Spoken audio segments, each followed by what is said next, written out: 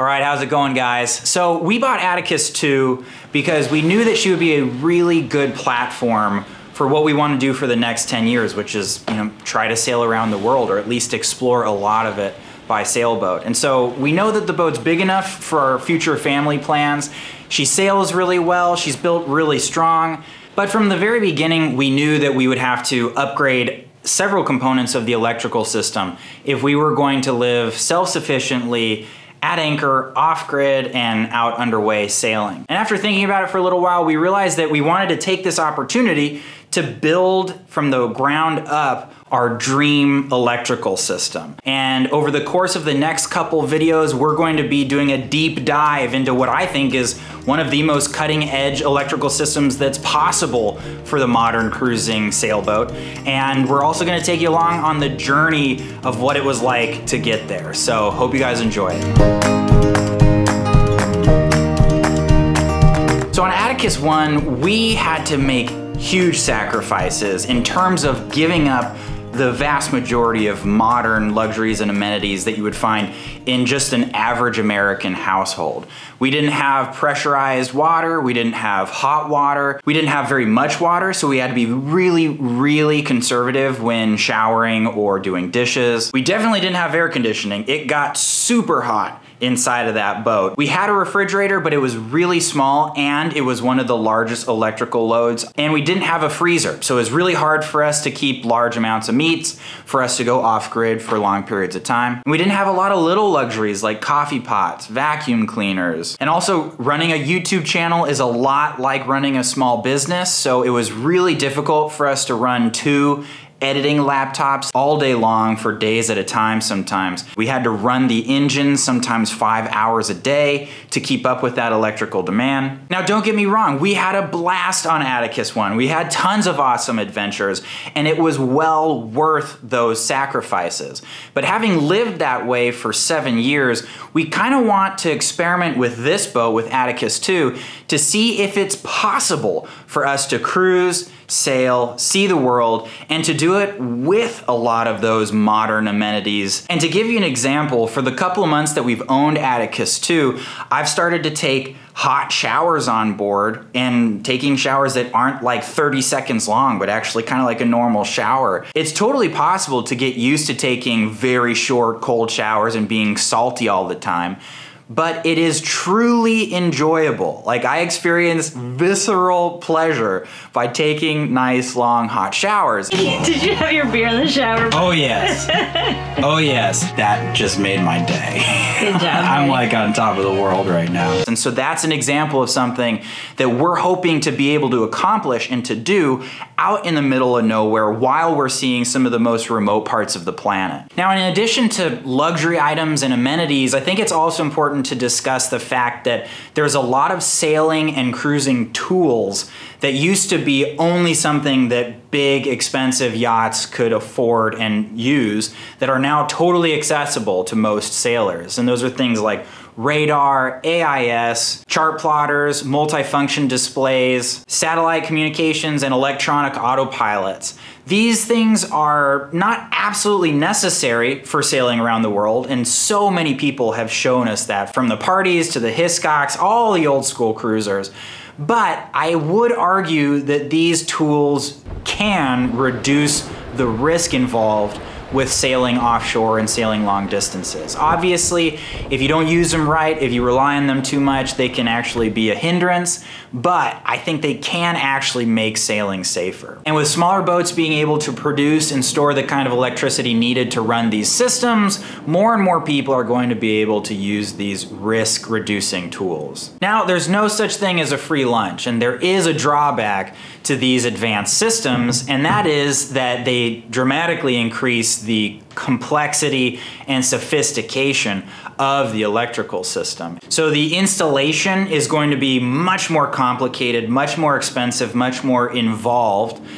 Safety concerns are more of an issue. I mean, whenever you're dealing with huge amounts of electricity like a lot of these new systems do, fire is always going to be at the top of your safety concern list. And when you have lots and lots of electricity flowing through a system, you just have to have more robust safety solutions. And they're out there, but you gotta do your homework to make sure that those safety systems are in place. Now, there is so much to learn when it comes to building and designing a high-tech electrical system like this on a boat. And we wanted to make sure that we did it right, that we did it the best way possible. We had good information, we're making the right decisions, and we just didn't feel comfortable doing this on our own from the beginning. So that's why we decided to work with Ocean Planet Energy. Now, we actually found out about this company from Nigel Calder when we interviewed him at the 2019 Annapolis Boat Show. Now, Nigel Calder is one of our sailing heroes and mentors. He's written a lot of awesome books, including The Cruising Guide to Cuba, which we used while we were there. His electrical and mechanical maintenance manual is like a Bible on our boat. And Nigel is a partner of Ocean Planet Energy, along with CEO Bruce Schwab. Well, Ocean Planet Energy, or OPE as we like to say, provides energy storage and charging systems that can charge much faster than traditional systems and allows much more energy to be available for running your loads and applications. So we provide the integrated systems, including batteries, charging systems, which could be alternators or inverter chargers or just AC/DC chargers, solar panels, solar charge controllers, alternators, regulators. We provide these as an integrated package with guidelines and support to get these systems installed. Most boats have an engine and they already have diesel, so if you, rather than have a generator to provide energy, if you already have a diesel engine, you put a high power alternator on it, every time you motor the boat, or even if you're just going to run the engine itself, you're going to get the most energy possible out of a given amount of fuel. If you're going to motor the boat anyway, then you might as well, you should never have to finish motoring and not have your batteries be fully charged and then have a lot of energy to use until the next time you need to motor or charge. And so they were able to walk us through the entire process, which began with filling out a load calculator sheet. So basically what the load calculator is, it's a spreadsheet on Google Docs, which is really cool because I can edit it and everyone that's shared on this doc can see it and access it. And I pretty much just go through the sheet and add up all of the loads, the electrical loads that we're gonna use on any sort of a average basis and try to figure out a somewhat realistic figure of how much electricity we use in a given day. And so here at the top, you can see we've got the AC loads. We put down the amperage here of each device, and then we have the hours per day of use for each thing. And so you can see here, we've got our TV hours per day of use, 3 hours. Now, are we gonna watch 3 hours of TV every single day? No, but we're trying to create, I guess, maybe an average day, if not a slightly worse than average day, like a fairly high electrical usage day. And then down here, you can see it has results for our AC loads. So here's the total watt hours for the AC loads. Here's the corrected watt hours per day for AC loads. And I believe that that correction is actually from the inefficiency of an inverter. There's typically like a 15% loss or inefficiency when you're turning 12 volt DC into 110 AC. And then they convert the watt hours to 357 amp hours per day for the AC loads. Now this is super high. Of the 3,700 watt hours per day that we're coming up with, about 3,000 of that comes directly from our computers. It's important to remember though that our laptops aren't normal average laptops. These are high performance machines designed specifically to do like real-time editing of 4K footage and stuff like that. So they use more power than a typical laptop. Then if I scroll down here, we'll see that we've got another section for DC loads. So this is for the 12 volt system. And now some of these, it was really hard to figure out exactly how many hours per day we're gonna use them. And so for instance, you know, something like the freshwater pump, I mean, the fresh water pump is only on maybe 50% of the time that we're actively flowing water out of the system. So whether it be showering, doing dishes, washing our hands, brushing our teeth, we definitely don't know with any amount of accuracy how many hours a day we do that, but we were able to kind of estimate. So by far, the highest electrical draw on the DC side is going to be our refrigerator compressor. And that makes sense because this is a big refrigerator. We keep it to the point where the bottom is kind of like a freezer and the top is a refrigerator. And so it requires a lot of electricity to accomplish that, to cool that large of an area down. The next biggest draw, which is about half as much, is actually our interior fans, which is really interesting. I would not have guessed that. A lot of the reason for that is because I've got here that we would use 2 fans, a quantity of 2, for 24 hours a day. That can happen. It's not very common, but in the tropics, if it's really hot and there's not a lot of breeze, Desiree and I will both at all times have a fan on each of us. And so if we don't leave the boat that day, then we have 2 fans running for 24 hours. And then, you know, I thought, well, definitely like the water maker needs to be a huge draw, right? So that's got to be next. But no, the next highest electrical draw is the WeBoost cellular booster. And that's because I've got that running for 12 hours a day. Now, when we're cruising the Caribbean, that's actually the primary way that we get internet, is we have cellular data, but we're not always in areas that have really good cellular signal. And so because high-speed internet is so important to what we do, we have to use things like cell boosters. Are we always going to use a cell booster for 12 hours a day? No. Are we often going to use one for 12 hours a day? No. But it can happen, and we want to make sure the electrical system is up to the challenge. That's one issue with this whole exercise, is it's so theoretical and there's so many nuances to the story of how and how much we use our electricity on the boat that it's very difficult to get an accurate representation of an average electrical usage day. So once we add all these up, we scroll down and we see that there's the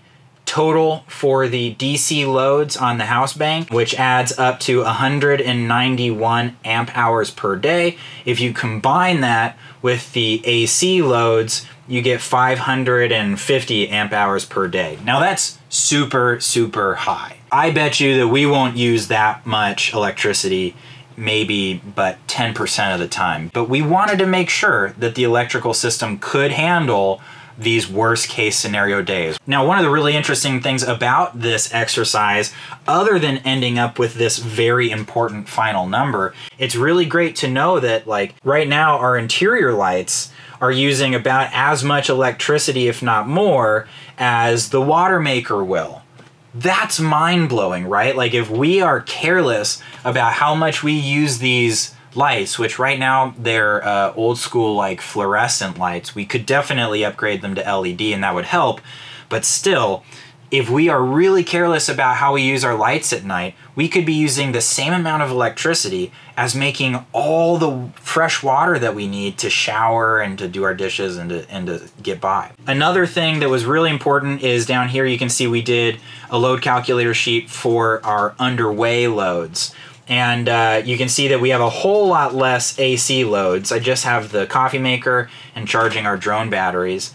And then on the DC side, we actually have a lot more loads. So the electronic autopilot. This was another tricky one because electronic autopilots use a lot of electricity when the waves are really big and it's having to correct a whole lot all the time compared to when it's, you know, real nice and calm out. And actually, the AC plus DC loads is 500 amp hours, which is even less than our at anchor loads because we don't have our computers running. So now we have this magic number of 550 amp hours, which is what Ocean Planet Energy needs to start to design our new electrical system. So the first item on Ocean Planet Energy's proposal was that we switch to lithium batteries. And they wanted us to do that for a couple of reasons. Lithium batteries are awesome. They're a lot better than AGM or lead acid batteries in lots of different dimensions. First of all, they're more energy dense, so they can store more electricity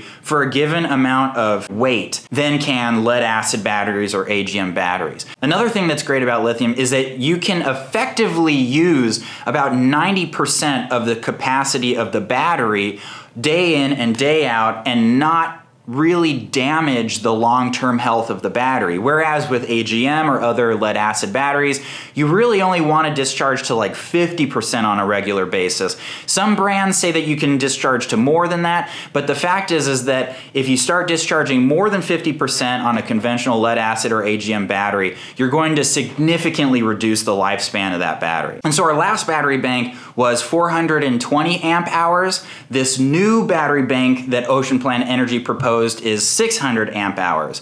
Now you'd think, looking at the surface of that it's 50% more electricity that we can use.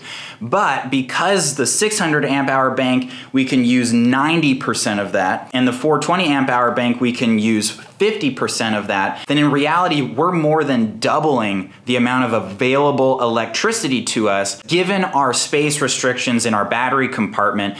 If we want to be able to handle that huge daily load of 550 amp hours while at anchor, then we need a battery bank that can actually have 550 available amp hours. Now, we're going to have things like solar panels, and so there's no way that we will ever actually just use all of our battery's electricity all in one day.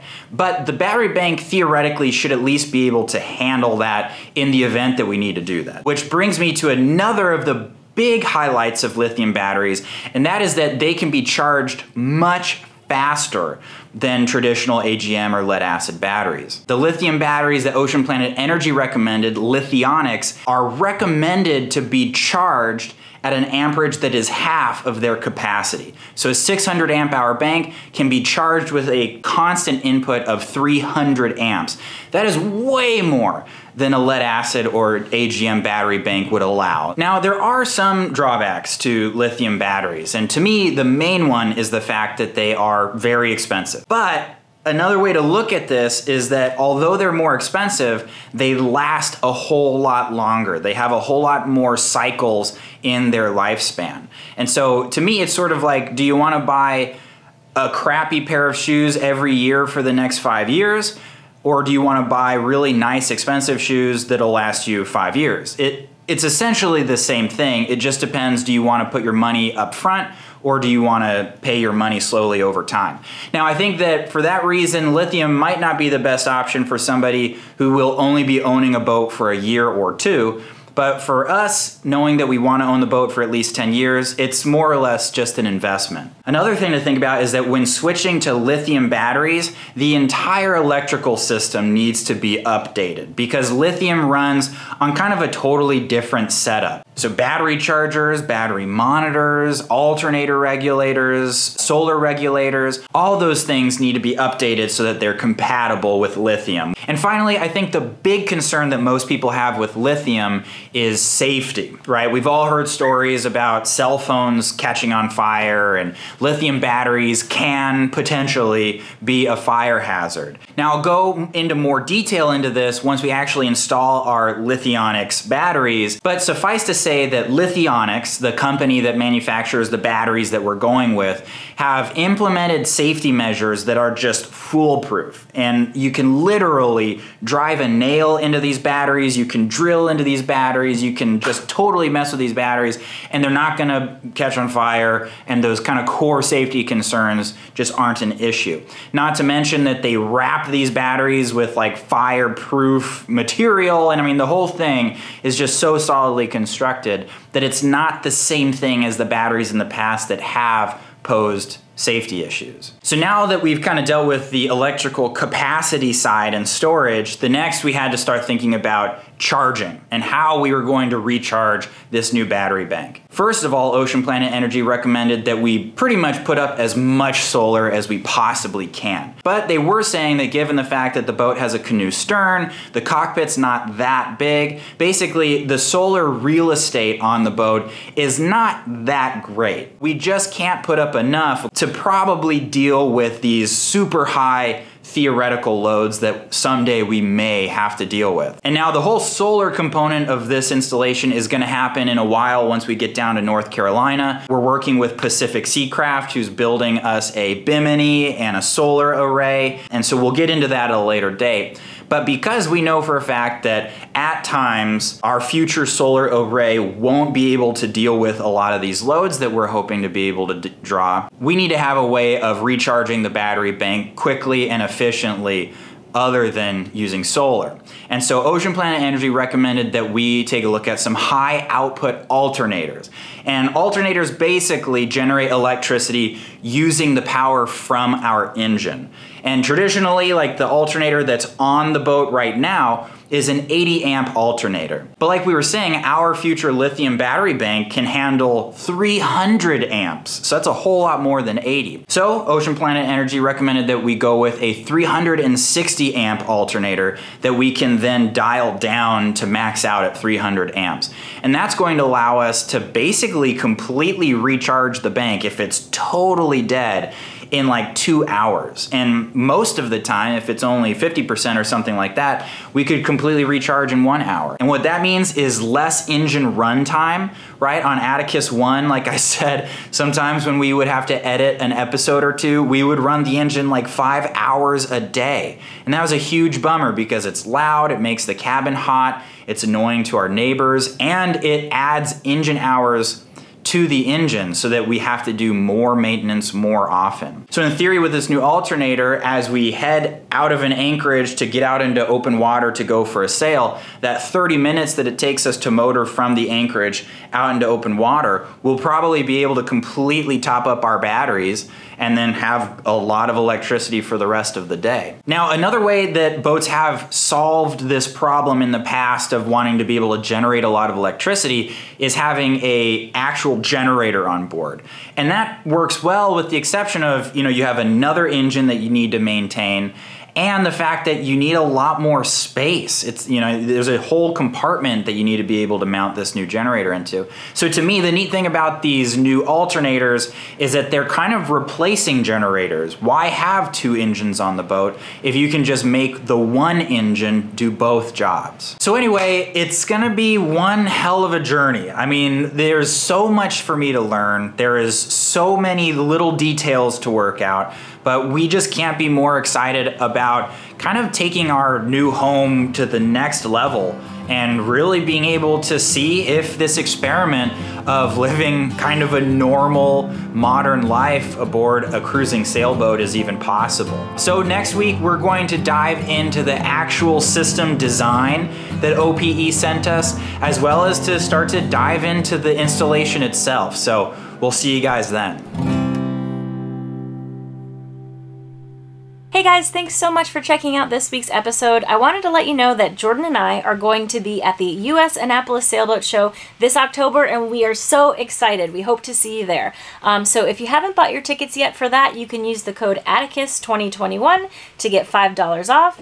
Also, we are so excited because we are going to be hosting a boat buying seminar on Sunday, October 17th, and we're going to go over all of the lessons we learned through our boat buying process. So if you watched our boat buying series, which ultimately led us to buy this specific Seacraft 40, which we are in love with, then definitely check that out. And we're going to be going over a lot of the lessons we learned, a lot of the things that we wish we knew when we started the boat buying process, and some lessons we've learned since buying Atticus II. Also, we are going to be doing a ton of events and hangouts at the boat show so that we get a chance to hang out with you. So if you want to check those out, stay tuned, and we're going to be posting a bunch of sign-up sheets over the next couple of weeks. And if you're not a patron yet, this is a great great time to hop on board because we're going to be hosting a bunch of really fun patron-only events as well. And speaking of really fun events, we would love to go on a sail with you at the boat show. So we've got 3 sails on the schooner Woodwind, and one of them is totally sold out. Another one only has 2 spots left, and then our Monday sail has, I think, 11 spots yet. So if you want to hang out with us on the water, I will link to that information in the description below. Other than that, hope you guys have a great weekend, and we'll see you next week.